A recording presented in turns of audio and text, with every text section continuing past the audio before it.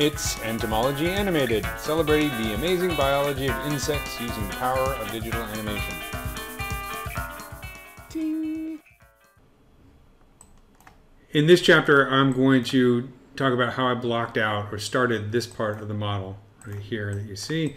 This is obviously much later on after I've created a lot of detail and color and so on. But this video just shows how I sort of started blocking it out. Also, I wanted to give a quick shout out to my friend Gil, who's got a great website.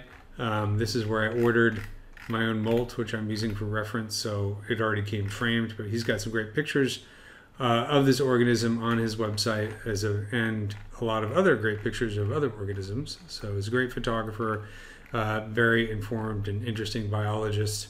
So check him out. So let's take a look at that block out for that section of the model. Okay, so I've separated the bottom of the cephalothorax. This is the mouth and the part where the legs come out from underneath the body. And it's its own subtool, it's its own mesh. I'm using Dynamesh for those of you who are ZBrush users. As I sculpt on this, so I'm treating it just like a blob of clay. And I'm using the Damien Standard brush, the Move brush to move parts around, smooth, and the H polish brush, and just kind of dialing in the different parts of this surface. I'm going to keep this as one single surface. It doesn't need to be separated.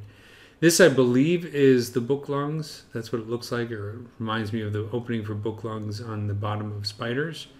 And then there's some other details here. I'm not exactly sure what their function is. Something I need to look up for sure.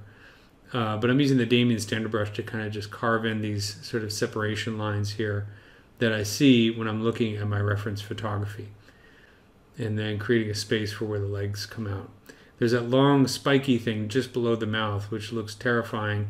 I'm not exactly sure of its function, but I'm assuming that it's being used to pin prey while it feeds it into its mouth. Kind of terrifying, but kind of neat too. So that's the bottom of the cephalothorax.